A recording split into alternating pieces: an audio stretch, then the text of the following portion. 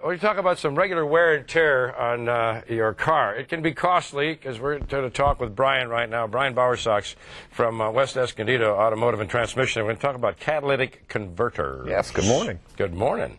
I mean, what a wonderful topic, catalytic converters. I think most people know what a catalytic converter does. Cleans up the air, right? Creates a situation so that less junk goes into the air, less carbon particles. Correct. But how does it do it, just if you can do that in layman's terms?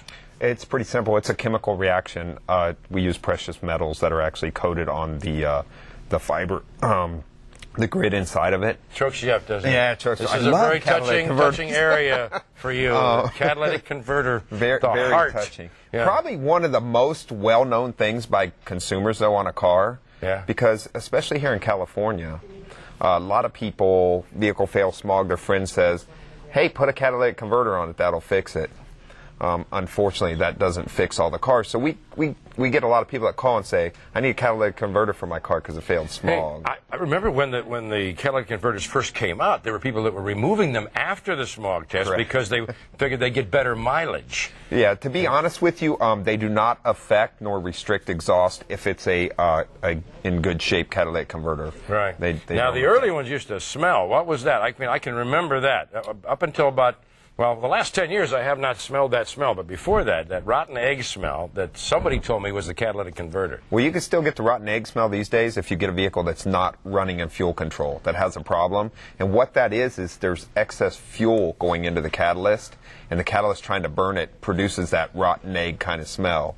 So if you actually get that smell from your car, you'll probably these days have a check engine light already, but your vehicle's actually, what's happening, raw fuel is going into the exhaust system. How long should these last on a vehicle? If a car's kept in proper running order and serviced and tuned properly and all that, you can get well over 200,000 miles out of the catalyst. If you have to replace one, how expensive are these guys? It's smaller than, I thought there was more to them than this. This is just the catalyst. They obviously have to be put into the exhaust. It depends on if you have a 95 or older vehicle or 96 or newer. We've now gone to a thing that's called OBD2. And those catalysts are a lot more expensive, anywhere from $700 to $2,100 if you drive a ZR1 Corvette. You need to replace all 4 of them. Well, if I was driving one of those, I wouldn't mind it.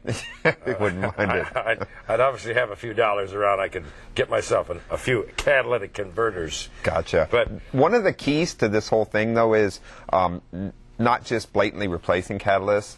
And if you do have to replace one, you replace them with a certified catalyst. And they're all stamped that they're certified by the EPA and State of California if they're quality catalysts. There are aftermarket ones that are remanufactured.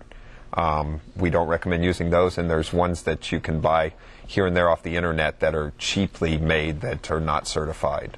So be careful. You may not pass that smog test with one of those. Yeah, some of those cats are they call them quick pass cats, and they're made to put on the car. They only last for a few months, though. They're really cheap.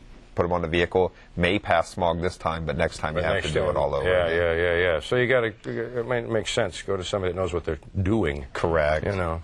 Correct. So we have, I can get about 100,000 miles out of that baby, right? Or more. You know, the only problem I've ever had with the catalytic converter is it got loose.